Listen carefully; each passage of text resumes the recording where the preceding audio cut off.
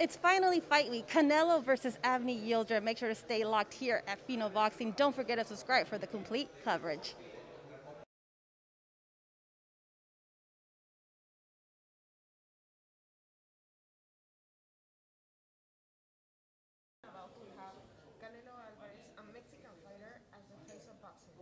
I think, as we find out more and more, we've just had two Mexicans fight on our show in the UK and just beat a couple of our UK fighters as well.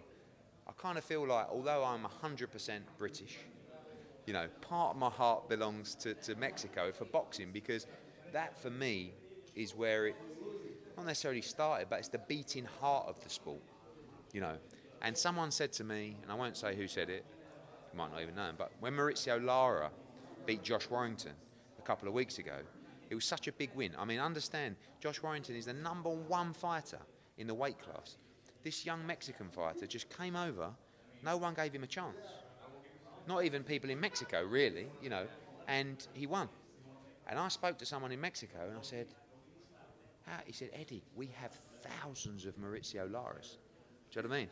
So what that means is your talent is so deep, but so many kids don't get the chance to come through. So what I'm working on, we'll be making an announcement very soon with Eddy and Saul about development of boxing in Mexico, because I want to come and start staging major events in Mexico, right? Because when we've been there and we've done it with,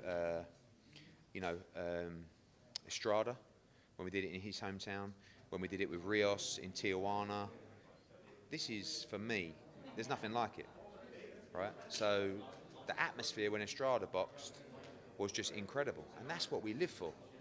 San Antonio, which was even, 12,000 in a 60,000 arena, but there's so many great talent. I mean, there's another great talent behind you, a guy called Keyshawn Davis. Look, this is another great talent. He's not Mexican, but he can probably fight like a Mexican. I love it. I love it. I think it's brilliant. And even like for me, I watch Julio Cesar Martinez.